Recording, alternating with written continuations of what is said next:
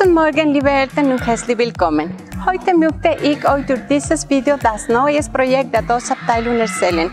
Für dieses Schuljahr haben wir eine große Herausforderung. Das ist der Zertifikatprozess, den unsere Schüler angefangen haben. In diesem Moment haben wir 35 Schüler in 5. Klasse und 6. Klasse Grundschule. Unsere Arbeit ist, die Schüler in den 4 nötigen Fähigkeiten, um die deutsche Sprache zu lernen, vorzubereiten. Unser Ziel ist, das nächste Schuljahr die A1-Zertifizierung in der Grundschule zu beginnen.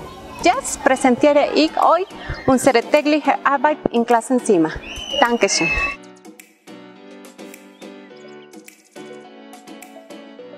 Hallo an alle, mein Name ist Frau Nuri Capilla-Rodriguez, ich bin Deutschlehrerin hier in der Euro-Lyceum-Schule.